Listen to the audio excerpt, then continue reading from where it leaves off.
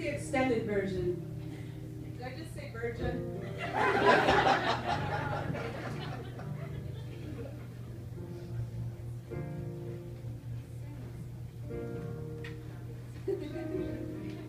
Okay.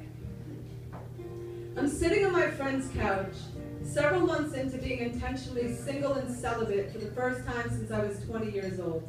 20 years old, which was the last time I believe sex had to involve a dick. That wasn't my dick. Thank you for laughing at that. Most audiences have not. I love Pittsburgh. Katie and I were both saying that we wanted to move here. Truly, this is one of my favorite cities in the world. Yeah, we love it here. I'm telling my friend about the psychic who said, I am going to meet the love of my life by the end of January. It's January 10th, and I am so far from ready for Cupid, that naked little shit, to fire anything sharp my way. So far from ready to be the kind of insane only love makes me. My friend musters every bit of new age jargon she can fit onto her tongue and says, what if you are the love of your life? I think, oh my God, I hope that's not true. Because I am absolutely not my type.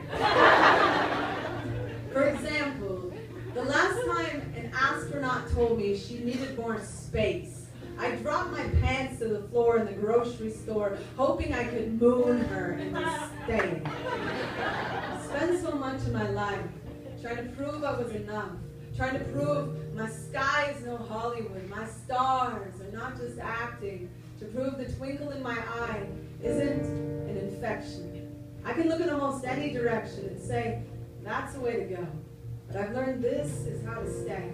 Skipping moon rocks across my own puddle dive, even when I've been clipped from the mothership, so I can still say, I bet you smell like butterfly, but I bet you dream cocoon. And I bet you never say the word fuck, but we all know you do. My heart is a runway. I've been staring at the sky since my love took off. Will you be my friend? Will you pull me a porch swing?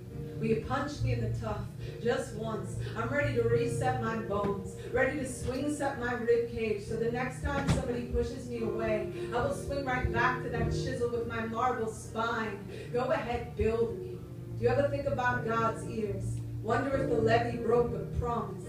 Wonder if the wrecking ball was trying to run its fingers soft across the bricks, but its head was just too heavy. Before you become my friend, picnic with my rubble, road trip with everyone I left in the dust, did the laundry from the last time I was loaded, how she found my trigger, and we woke with the sheet pulled above our heads, praying the mortician could make us pretty.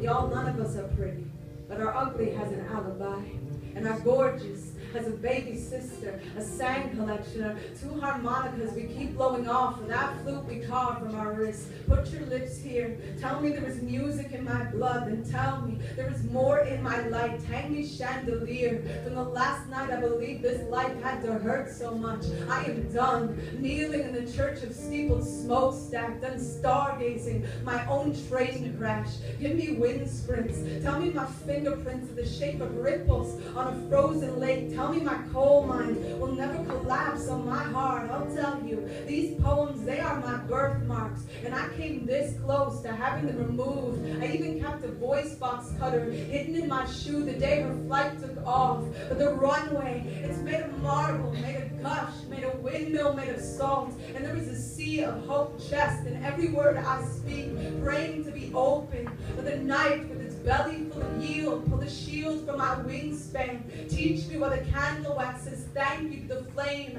Tell me how your mother says your name like an orchard going bloom, y'all. A doctor once told me I feel too much. I said so does God. That's why you can see the Grand Canyon from the moon. We are a telescope of riverbed. We are empty lockets melting into gold. We are hearts breaking bread. Fold me in your napkin cold.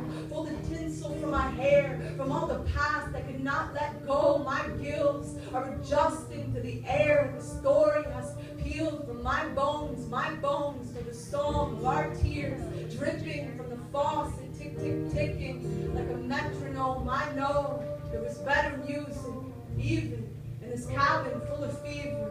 Tonight, I'm catching nothing but the lightning bug. My body is a mason jar, transparent as a jellyfish.